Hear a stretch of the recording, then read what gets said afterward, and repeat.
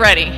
So we're going to be looking at 2 Kings chapter 2 and chapter 3 tonight. There's a lot of stuff in it. Let's pray and we will dive on in. So please pray with me.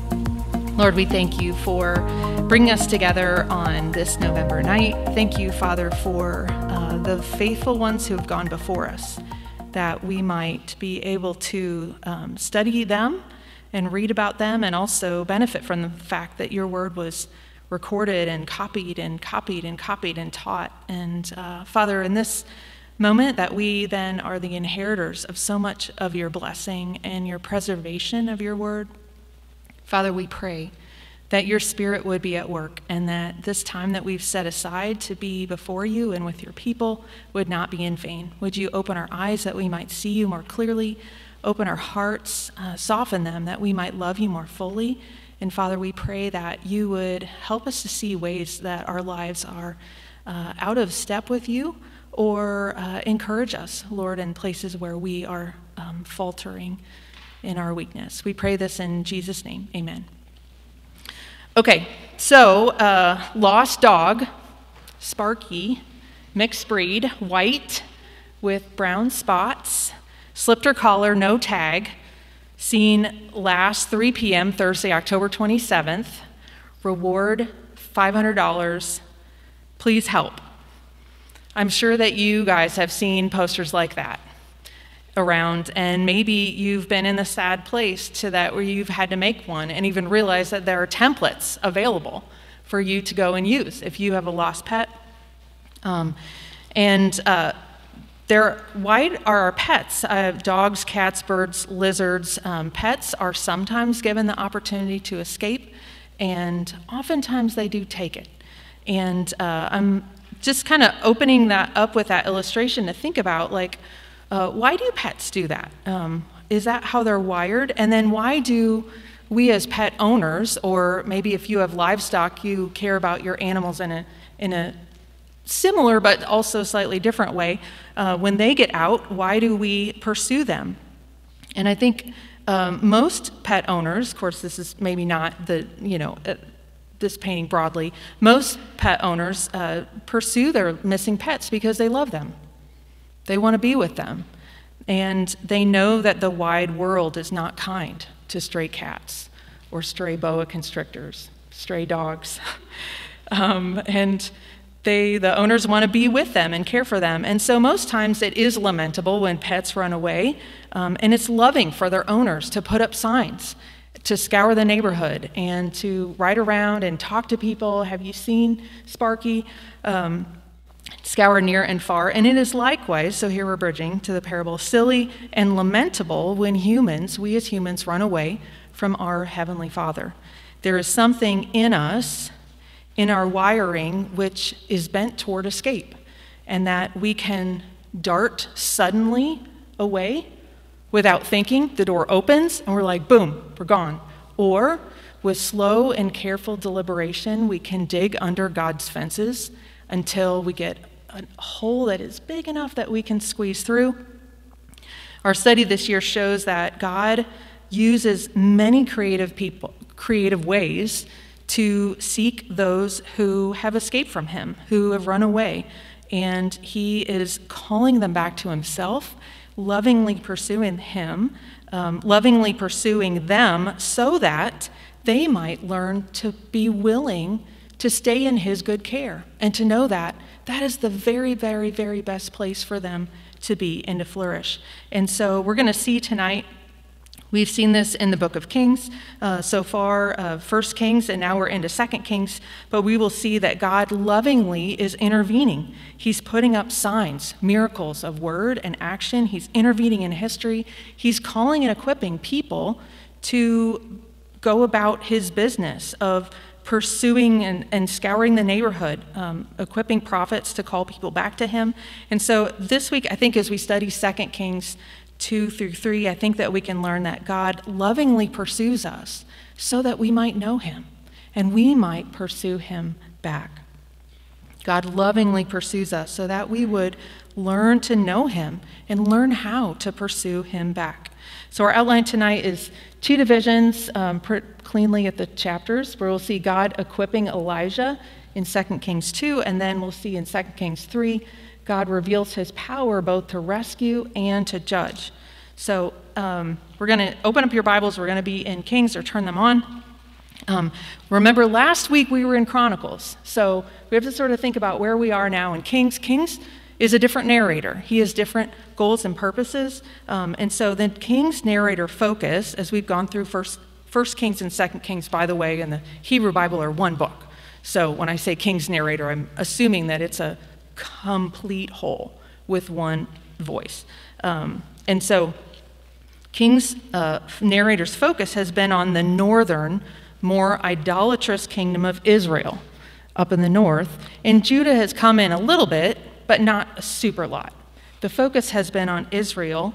The kings have rejected God and caused his people to sin. And so we're entering now with God's rescue mission. He is pursuing his people. It's well underway.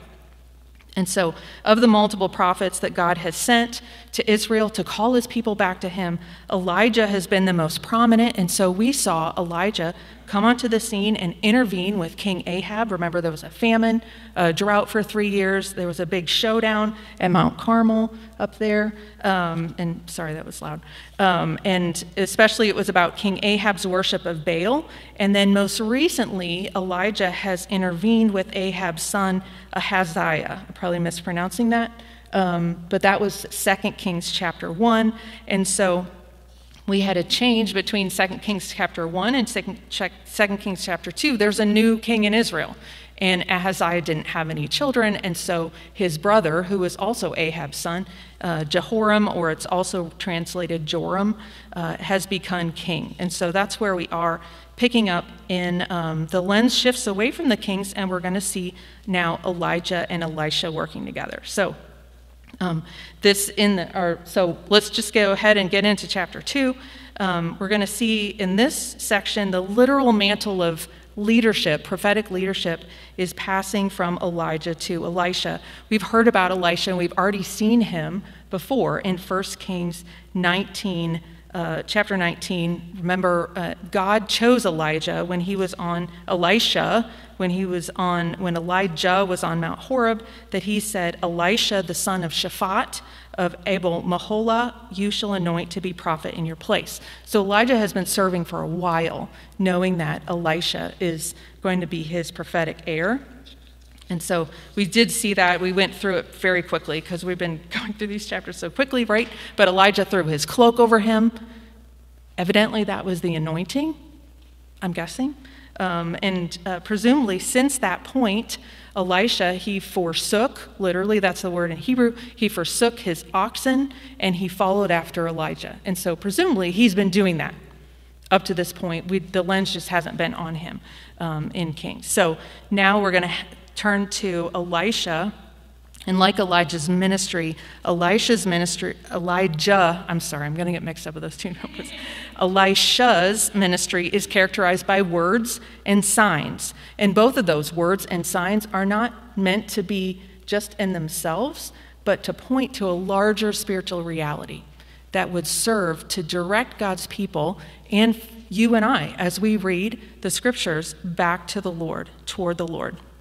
And so there are, in these chapters, there are many possible parallels, especially of Elisha to Jesus. We don't have time to really explore those, but just know those are we have Elijah parallel to John the Baptist in the New Testament, and Elisha does many miracles that will remind us of Jesus' miracles, things that he did. So just to put that in frame, we're not going to really follow that thread. But, okay, so this chapter 2, we have two parts of it. We'll see God preparing Elisha in one last journey, and then God is going to confirm Elisha's leadership. So the first part in verses 1 through 11, God is going to prepare Elisha, and we'll see the narrator tells us right away what's going to happen. Now when the Lord, verse 1, was about to take Elijah up to heaven by a whirlwind, Elijah and Elisha were on their way from Gilgal. And so that first part the narrator is telling us what's going to happen, that Elijah is going to go up into heaven, and that's a unique end to an earthly life in the Old Testament. We might talk like that now in Christian circles, that people who pass away and they're believers, that they're going to go up to heaven and be with the Lord. In the Old Testament, people didn't talk like that. At least it's not recorded in the scriptures that way. That either they would be, like we saw with David in 1 Kings 2, verse 10, they would go and sleep with their fathers. They would be buried. So it was sort of a going to rest in a down, or maybe in a cave somewhere. Or elsewhere, more poetically, sometimes people would be talked about when they die, they would go down to Sheol, the kingdom of, or the land of the dead, where the dead people are. And so that doesn't mean that faithful people in the Old Testament were estranged from God. And like in Matthew 22, verse 32, Jesus speaks of God as the God of the living, not the dead. He's the God of Abraham, Isaac, and Jacob. And we see on the Mount of Transfiguration, Matthew 17:3, that Moses is there. Moses died and was buried by the Lord in Deuteronomy 34, and then Elijah is also there in that company when Jesus was transfigured on the mountain. So, but this is really unusual, and it hasn't happened since Genesis 5, when Enoch went up into heaven, or went up to be with the Lord. It's very enigmatic in Genesis 5. So Elijah is one of only 2 people recorded in the Bible who did not die but were taken up into heaven. So this is sort of a big theological deal. Okay, and so the narrator helps us anticipate the miraculous nature of that, to say this is by a whirlwind or a storm. And so then we learn, we kind of enter knowing what's going to happen, and it seems like Elisha knows about this too. As we get into this, verse 1b through 12, the narrator is going to take us on this journey in anticipation of this event. There's much more focus on the journey than there is on the actual supernatural event of Elijah being taken up in the chariots of fire. And so we're joining Elijah and Elisha. They're going from Gilgal to Bethel, then Jericho, and then to the Jordan River. And so we're kept on the outside. We don't know the inner thoughts of Elijah or Elisha. And so there's some very enigmatic parts. Let's just read some sections of that, and there's repeated language. Verse 2, so they're walking. We don't exactly know where Gilgal is. It could be north of Bethel, kind of along the mountain ridge, or it could be down lower in Joshua. There was a Gilgal closer to Jericho and the Jordan River. So I'm not sure exactly where that is, and I don't know that scholars know for sure. So Elijah said to Elisha, verse 2, "Please stay here, for the Lord has sent me as far as Bethel." But Elisha said, "As the Lord lives, and as you yourself live, I will not leave you." So they went down to Bethel. And the sons of the prophets who were in Bethel came out to Elisha and said to him, "Do you know that today the Lord will take away your master from over you?" And he said, "Yes, I know it. Keep quiet." And so we repeat, verse 4, Elijah said to him, "Elisha, please stay here, for the Lord has sent me to Jericho." But he said, da-da-da. So we see that exact narration. Please stay here. No, as the Lord lives and you live, I will not leave you or forsake you. And so abandon or forsake is definitely a key word in Kings. And it's what Elisha did when he followed Elijah. He forsook his 12 oxen, which was a big deal. That meant that was a lot of money. To slaughter them, forsake them, to follow Elijah. But we also we're going to go on in 2 Kings. Sadly, spoiler alert, this is what God's people in Israel and Judah will be charged to do that they have done to the Lord. So forsake is a very covenant-laden word in Kings, and it's probably supposed to evoke that. To follow God is to forsake all other paths, and he calls us to be faithful to him. Just as he does not forsake his people. And so the pattern breaks then. They're going on this journey, and it repeats, and it breaks. The pattern breaks in verse 7. When they get to the Jordan, then we see some prophets stand and watch from the distance, so maybe they anticipate that the time is getting close. And then in verse 8, then Elijah took his cloak and rolled it up and struck the water, and the water was parted to the one side and to the other till the two of them could go over on dry ground. And so this should evoke for us a similarity of Elijah to Moses. We've already seen that on Mount Horeb. There were some similarities. So it may recall Moses leading his people out of a land of slavery. We don't know why. The narrator doesn't tell us explicitly why this is going on, but just that it happened. Verse 9, when they had crossed, Elijah said to Elisha, "Ask what I shall do for you." It's imperative, ask. What shall I do for you before I am taken from you? So he's charged Elisha to ask him, similarly to what the Lord said to Solomon in chapter 3, ask, what shall I give to you? And Elisha said to Elijah, please let there be a double portion of your spirit on me. And he said, you have asked a hard thing. Yet if you see me as I am being taken from you, it shall be so for you. But if you do not see me, it shall not be so. And so, what is going on? What is going on with that? There are a lot of questions, and I don't have good answers for them. But there is, it seems to be in a double portion. That is language that an eldest son would receive from a father. So they have a father-son relationship, and the inheritance that Elijah has to give to Elisha is not a physical inheritance, not a land inheritance, not money.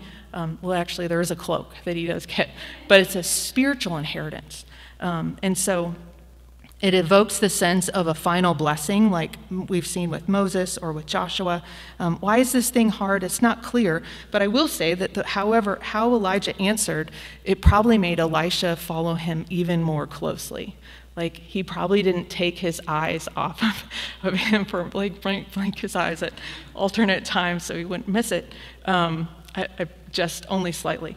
And so, and then very suddenly, we see that verse 11, as they still went on and talked, behold, chariots of fire and horses of fire separated the two of them, and Elijah went up by a whirlwind into heaven. And Elisha saw it, and he cried, my father, the chariots of Israel and its horsemen, and he saw him no more. And so, two things. The text explicitly establishes that Elisha did see.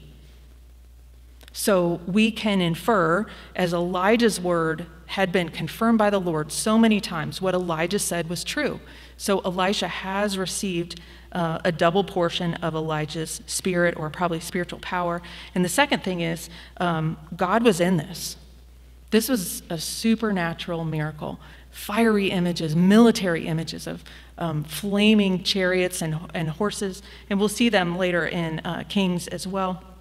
Okay, the second part of 2 Kings, God is going to confirm Elisha's leadership. And so the narrator relates 4 confirming signs that God has appointed Elisha as the spiritual heir of Elijah in his ministry.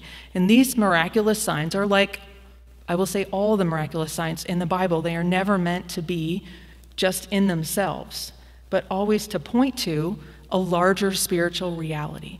And so when you and I read this, we might think, wow, how random. This seems really weird. But we should be asking ourselves, what does this say about the Lord? What does this say about us as a people? What did the people who originally received this, what did they need to understand from this miraculous sign?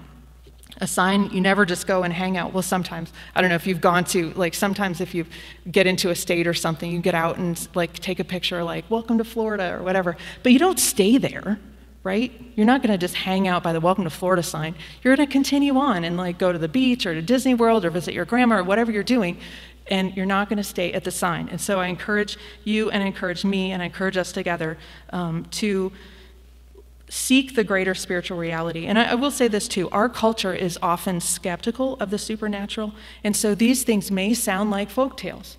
They may sound like things that are just made up. And I suggest to you that the supernatural is exactly the point. They're miraculous. They're not supposed to, we're not supposed to be searching. Cooperative readers aren't going to be looking and finding, oh, what was the natural? Oh, the bears were rabid. That's what the situation was going on. This is pointing us to the Lord, and to focus on not the miracle, but what it means. Okay, sorry, that was a long intro. 4 confirming signs. So we see in verses 13 through 15, Elisha is going to part the waters of the Jordan with Elijah's cloak that had fallen from him. And then 16 to 18, Elijah is going to be Elisha is proved right when Elijah can't be found. He has been taken up. So Elisha has true insight. Elisha, in verses 19 through 22, restores his approach. There's a problem in the water, it seems like in Jericho. And so he restores, he brings blessing and healing for what had been cursed and had death in it.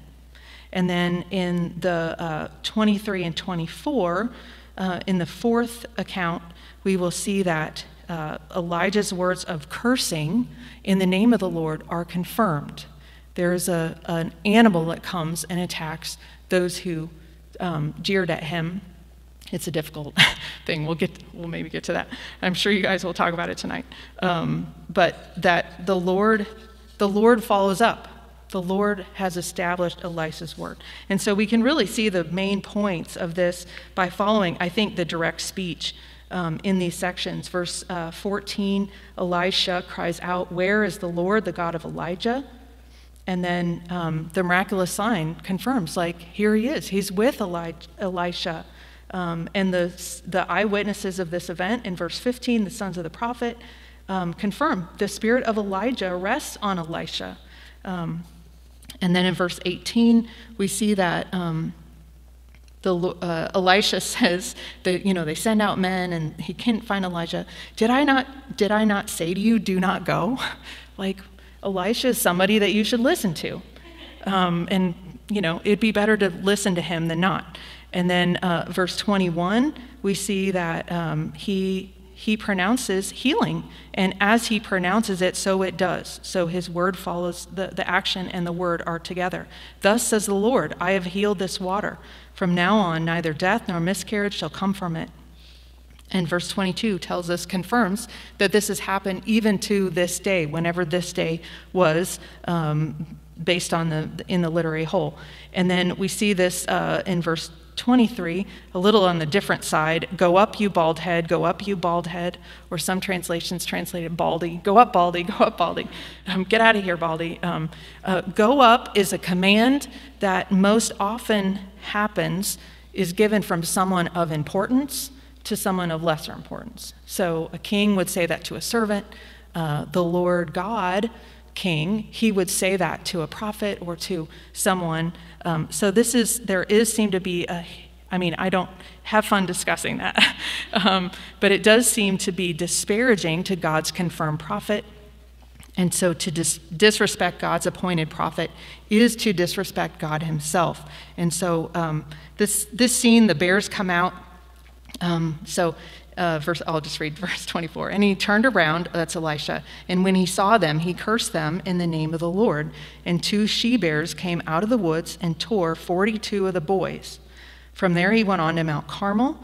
So he went up, and then he came back and returned to Samaria. Okay, so the scene with the bears is hard to read. There are things I do not understand about it, but I do know this. It seems that the narrator has set, especially the event that came before it and this event, in tension. That God is not just a God who takes judgment. God is a God who heals and restores those who seek him. Rebellion against God does have adverse consequences, but the fact even that God speaks about this means that God wants us to know as readers that he is someone who takes rebellion seriously, and he wants us to respond rightly. And so that, I think, is a sober warning. Although God is gracious and long-suffering, he does not owe us second chances. A principle I think that we can learn, there's so many things, right, that we could learn, but I think one of them is that God equips those whom he calls. God equips those whom he calls. And as we think about it, where this chapter is, and the events of it may surprise us. And for those of us who are Christians, our first inclination is often to assume that those who most need to witness the power of God are those who do not know God or follow him and his son Jesus. And so we think about pagan nations, or the northern kingdom of Israel, or whoever that might be in our context. But this text reminds us that sometimes those who need the most assurance regarding God, who he is, and his sovereign power, are sincere Christians who are striving to cooperate with God's mission in the world. And so like Elisha, like the sons of the prophets, maybe you have been serving God and following him in an already costly way. But now things seem to be changing. Key leaders are retiring. Felt problems are changing, are morphing. And you are facing a crossroads of sorts. To keep serving where you are in a known place, doing known things, or following down a new, harder path, a costlier service to Jesus. But to walk down that harder path, you are going to need a greater faith. You are going to need to know who the Lord is in a greater way and have your trust increased. You need your trust muscles strengthened significantly. And maybe even you are, these stories about God's power and his love, the colors are less vibrant than they have been. And maybe you have begun to doubt them, doubt God's power, doubt his love, doubt the importance of his mission. And in order to move forward, friends, you and I are going to need to be reassured of God's mission, of God's majestic power, of God's pursuing love, of God's provision for those whom he calls. Because Elisha is going to walk a harder road. Elijah had a hard road. He had a hard ministry. But Elisha is pursuing a nation that is more committed to forsaking God. There are fewer people who have memories of going to worship and serve God in his symbolic palace in Jerusalem, and more memories of going up to Bethel or to Dan and worshiping a golden calf and saying, okay, that's the Lord, that's good enough. And this is a harder road. Elisha could never have walked this hard road with God's power. And the hard road that's in front of you and me to follow Jesus in this world where it is very hard and not popular by a long shot. You and I need to know who God is, and we need to be trained to seek him and have eyes that are trained to look for the things that he does that are small and not chariots of fire, though he could do that, right? But to see the small things and the answers of prayer and have our faith strengthened. God doesn't call the equipped, he equips the called. You and I, by the way, are not Elisha. We are not Old Testament prophets. We're not kings, but you and I have been created in his image, and he has a purpose for your life and mine. And I wonder how God has called you to serve him. What evidence has he provided to you that he is trustworthy, that he is powerful, that he is loving? And how has he left room for faith? Because he will always do that.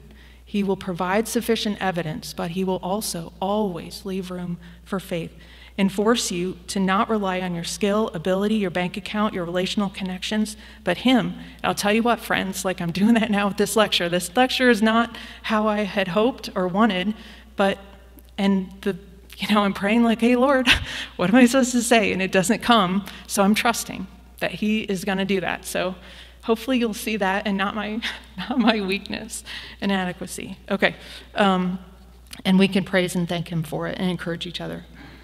God lovingly pursues us so that we would learn to trust him and to pursue him back. Okay, let's go on very quickly to our second division, where God reveals his power to both rescue and judge. And this chapter, we're going to shift tone completely, well, almost completely. And so we had been watching this kind of our lens is on Elisha, and now we're going to be focusing back on, national level conflicts, domestic or war alliances of the northern and southern Israel. And so there are many parallels with the early alliance that we studied in 1 Kings 22.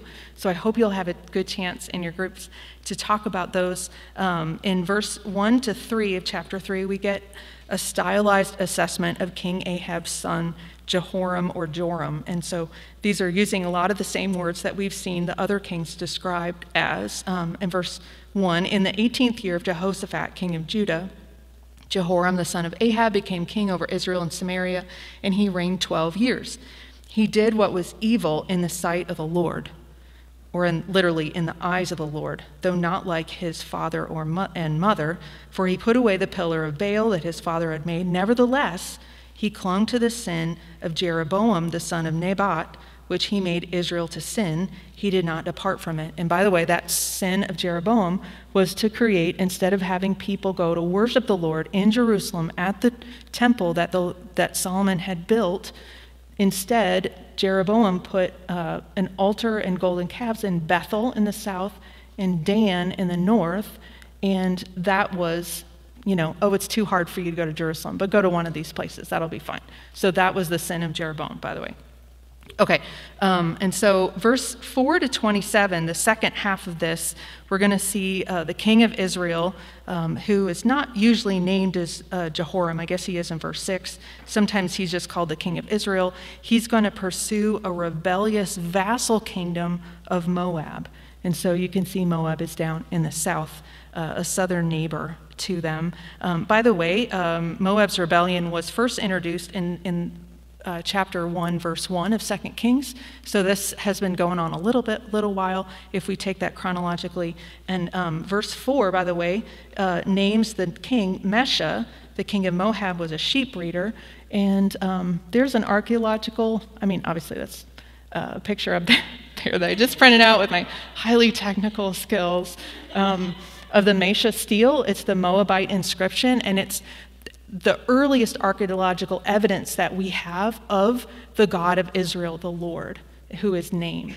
And it names this king Mesha, and it was probably before these events, because he's speaking very like, I had all these victories, and King Omri oppressed us, but I did all these amazing things. So anyway, you can check that out. And if you're in Paris, you can go see it in the Louvre. So there it is. Okay. So verses 4 to 6. So there's Moab was a vassal kingdom. They were subservient to the king of Israel, and we see he had to deliver the king of Israel 100,000 lambs and the wool of 100,000 rams. But when Ahab died, the king of Moab rebelled against the king of Israel. And so, of course, what does an over-king do when an under-king rebels? Well, they have to do something, right? You have to respond in some way. This is what King Jehoram did. He marched out of Samaria at that time and mustered all Israel. So Samaria is up there in the central and the hill country and the west of the Jordan. And he went and sent word to Jehoshaphat, king of Judah, the king of Moab has rebelled against me. Will you go with me to battle against Moab? And he said, I will go. I am as you are, my people as your people, my horses as your horses. And then so they make plans. Which way should they march? By the way, the wilderness of Edom. So I guess they're going around south, aren't they? Which is an interesting path. I'm not sure why they did that. There was probably a reason. But so we're sending this. There is an irony here. There is an over-king, the king of Israel, who has an under-king. And that king has rebelled and said, I will not give you what I'm supposed to give you, the 2,000 sheep product things. And so that king, Jehoram, is like, we're going to take care of this. But the irony is that you and I know as readers is that King Jehoram actually is an under-king himself, that he is an under-king over King the Lord God. And so here there's an irony that's going on. And we're going to see God reveal his power to both rescue but also to judge. What happens to an under-king who is persistently rebellious? What is going to happen? Okay, so, sorry, I'm wrapping up, promise. And so the Lord God, as Israel goes out against Moab, the Lord God king is pursuing his wayward, rebellious under-king. And so they get into a crisis in verse 9. So the king of Israel went with the king of Judah, and lo and behold, he got another ally, the king of Edom, which is ominous. And then they made a circuitous route march of 7 days. There was no water for the army or the animals that followed them. Okay, so again, we have, just like we had with Elijah, here's a life-threatening crisis over water.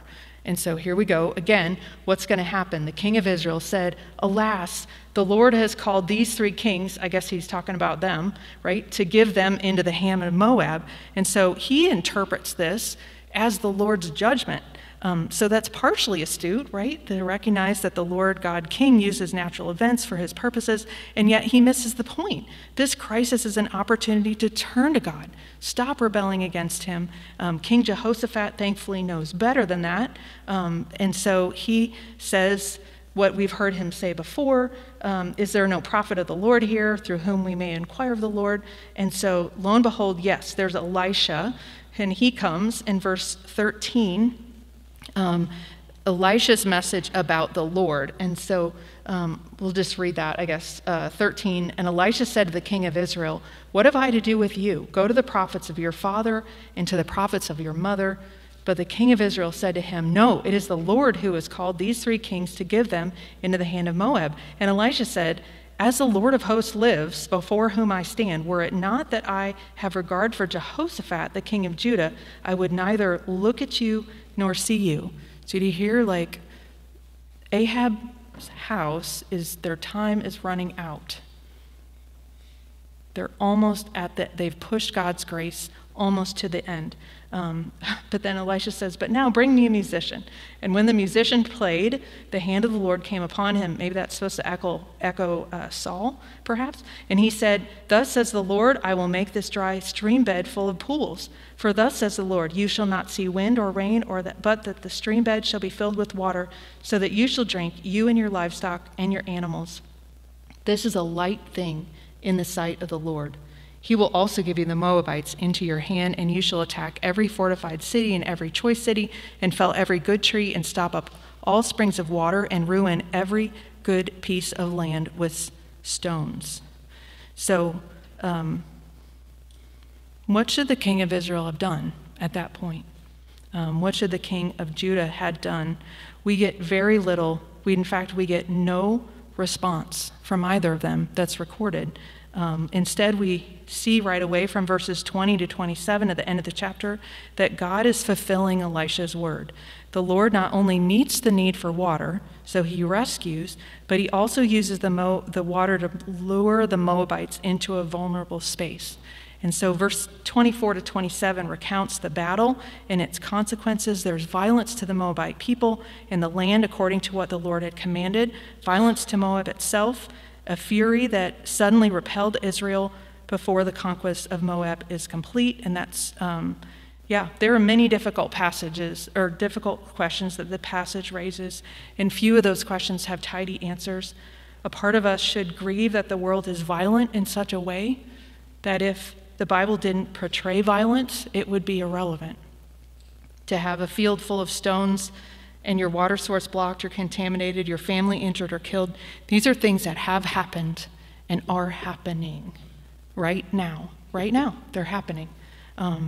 But perhaps the Lord is letting us lament the fuller sadness, the greater consequence of a world stubbornly rebelling against its overking, so that our hearts might long for redemption and healing and restoration, that we might see our own rebellion against the overking and turn before we too are judged. And so,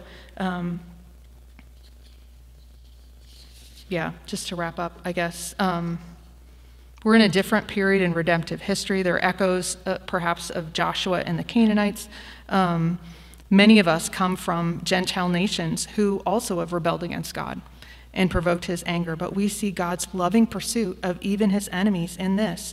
While we were yet his enemies, he sent his son Jesus Christ to die and rise again so that we might enter his family as full citizens, a new people with Jesus as the cornerstone.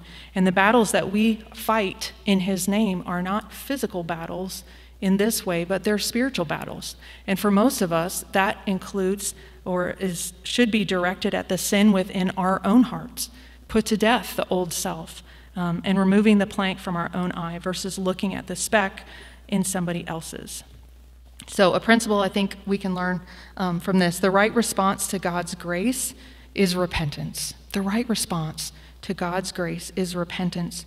What is that? Just to turn back to him, to start pursuing him versus going on our own way. And I wonder, have you ever been in a place where you were moved to desperate prayer in a cancer ward, before an interview, when you got a devastating text What has been the aftermath of that? I think we see in our passage, our chapter, a negative model. This is how not to respond to grace, from the desperate place, anticipating the Lord's certain judgment. But it turned out fine, so I guess we can go on our merry way. And afterwards, silence. In verse 27, Israel says they withdrew from him and returned to their own land. And the lens shifts immediately back to Elisha and to more normal people. Forgetfulness and back to normal. That's the wrong response, like the 9 of the 10 lepers who did not turn and thank Jesus. Apart from God's grace, my point isn't to say like you're forgetful. I presume you're forgetful because I'm forgetful, and I think we're all forgetful. We are forgetful. So I'm not trying to guilt you. Don't hear that. Just acknowledge, yeah, you are forgetful. But 2 applications that are in light of the gospel. How and when has God already helped you remember? Already helped you remember how he answered prayer, how he was kind to you, how he was gracious to you. That the fact that you remember is evidence of his work in you. And second, what habits are you able to reinforce or establish towards remembrance? We don't just happen to remember. Remembrance takes deliberation and effort, and to walk with greater faith and repentance. And we can say, okay, that is work and it is hard, and yet that's work that the Lord calls us to do, to remember and to praise and thank him, and to go into the places where he sends us and calls us to be the hands and feet of Jesus in such a way that we will trust him and glorify him. God lovingly pursues us so that we would learn to pursue him and know him. So just like the pets of even the most loving owners, we are inclined to try to escape from the Lord and his good boundaries, and the wide world is not kind for us. It's not good for us when we stray from him, and he loves us and pursues us. He sends others after us. He will even equip us to go and be a part of his pursuing, rescuing mission. How has God been pursuing you? How has he been training you to seek him, to trust him, to serve him, to love him back? Let's pray. Lord, thank you for your kindness. Thank you for how you have shown that you are committed to your people and your character. Pray, Father, that you would help us be people who cooperate with you, who walk in repentance, who remember, and who are gladly willing to submit to you and to walk the harder road. In the name of Jesus, we pray in his name. Amen.